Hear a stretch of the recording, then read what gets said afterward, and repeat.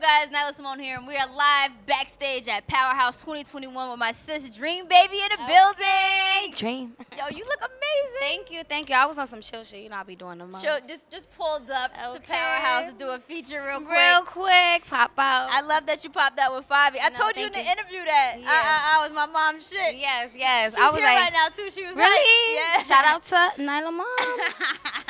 So yeah, I was like, who I was gonna perform with today? I know I had to figure out somebody. You could have gonna did be Capella. That's why you gotta do records with people from your city. Yeah. They got got options. right. Okay, I know that's right. Dream. How did it feel? This is your second, third time hitting Powerhouse stage? This is my second time. Last time I came out with G-Eazy. Okay, yeah. And that was the last Powerhouse we actually had. So yeah, so it was lit. I love that, man. And each time you get in the higher up time slot, Yeah. how does it feel? Is it still like a rush? Because you're not new to this. You've been performing for a while now. It felt like love at the end of the day.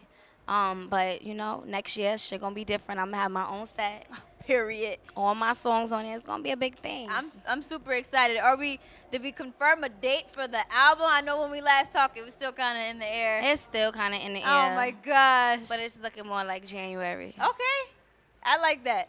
At least we get some yeah, at least I got a lot of shit dropping, you know. Yeah. Just dropped the all-female track for Bruise on Netflix. Yo, what's your soul fire? Congratulations on that. Thank you. I love that. How was that? Did you guys do that in person? No, so what happened was, so I just signed to Warner, so they was like after a week of me signing, they called me and they was like, oh, can you send us songs to put on the Bruise soundtrack? And I was like, they was like, oh, you got to send a song that's like motivational and inspirational towards women, girl power. I was like, I'm about to record a song right now. I was in the studio. We were on Zoom.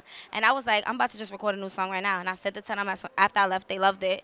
And it got picked to be on it. Because at first it was like, send them a song and they'll pick if they wanted to be on there.